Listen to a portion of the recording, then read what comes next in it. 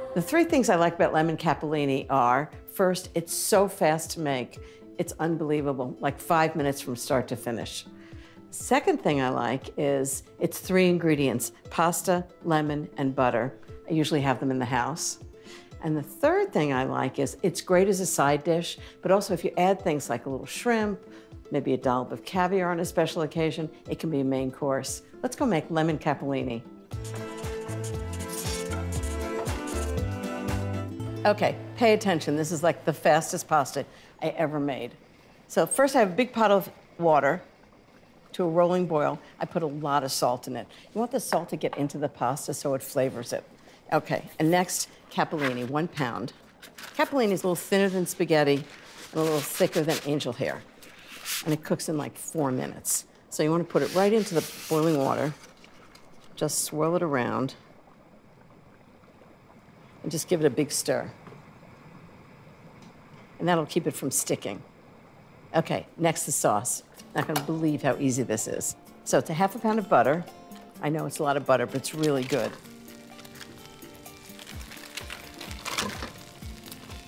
The zest of 2 lemons, and I'm gonna zest it right over the sauce, because then the oils from the lemon zest get into the sauce. So you just want that little bit of bright yellow around the lemon. You don't want the white pith underneath because that's bitter. This is a great dish. I make this all the time for New Year's Eve because we love to go out, have drinks, have fun in Paris, take a little tour, and then come back and have dinner at midnight. And I don't want to start making a long, complicated dish. So what I do is I make this, and literally in 5 minutes, dinner's on the table, lemon capellini with a big dollop of caviar on top. That sounds very festive New Year's Eve in Paris, doesn't it? Okay, that's one. And now one more. You know, I've seen so many recipes for lemons where they say, okay, you want a ½ cup of lemon juice and then lemon zest. But by the time you've juiced the lemons, you can't zest it. So always zest the lemons first before you juice them. So this is going to be the zest of 2 lemons and then the juice of 2 lemons. This is really one of my favorite dishes of all time. It was in my first book, the Barefoot Contessa cookbook, and I've made it ever since. Okay, that's that. Now I'm going to do the juice of 2 lemons. In fact, I got this recipe on a New Year's Eve. I went to somebody's house and they were making it.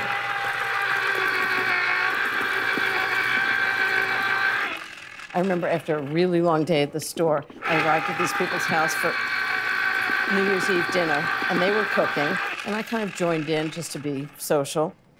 And the next thing I knew, everybody had left for the living room, and there I was making dinner for everybody. I thought, well, at least I got a great recipe out of it. Freshly squeezed lemon is just the best. Love my little juicer. Okay, this just goes right into the sauce. 2 teaspoons of salt.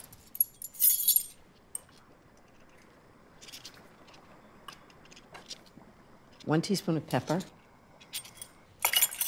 And just swirl that around.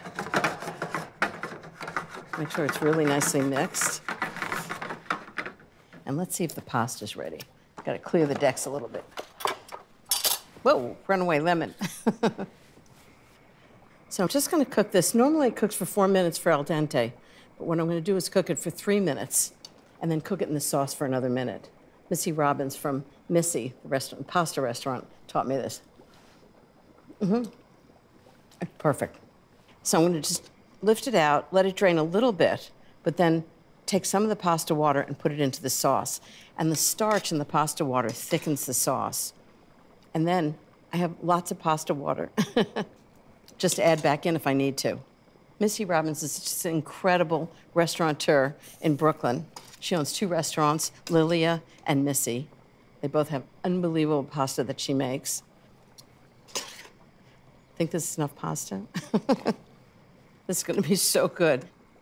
It's basically lemon, butter, and pasta, but the total is so much better than the sum of its parts. And then I'm just going to toss it together. I mean, Missy tosses it in the air, but I'm going to be a little more conservative. I don't think it'll be all over the kitchen and me if I do that. So just toss it all together. Just keep tossing it for about a minute.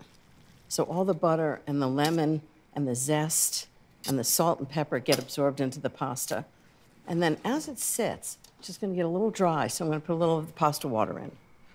Wanna make sure it's really moist. You don't want it dry. Just toss it together. I wish you could smell this. It's just unbelievable. That sort of fresh, citrusy lemon is so good. And butter. I mean, how bad can that be? Okay, I'm gonna show you how I plate it. So, I've got an Italian plate. I thought that would be pretty. And let me see if I can do it the way Missy does it. She takes a big thing of pasta. Whoa. So what Missy does is twirl it on the plate and your hand, so it ends up being a nice little pile. I don't know, hers looks better, but mine's still good. Oh, runaway lemon, and then I'm gonna do a little lemon zest on the top, just so you know it's lemon. It's that last hit of lemon that you really taste when you taste the pasta. And then everybody knows it's lemon. And I think maybe I'm just gonna do a little wedge of lemon on the plate. How's that? A little salt, a little pepper. And that's lemon Capellini. Looks so good, I may have to try it. Why do I think I'm gonna be wearing this by the time I'm done trying this? Just to twirl it around. This is not my forte.